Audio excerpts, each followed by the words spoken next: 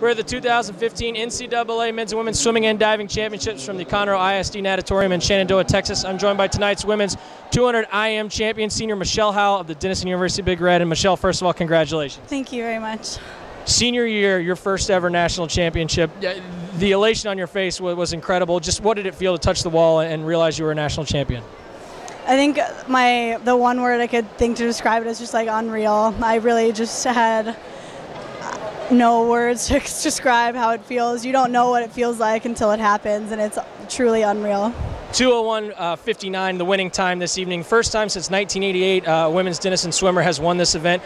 Just talk about what it's like to represent Denison for this very proud program, and for you to finally get back on top of the podium for the Big Red.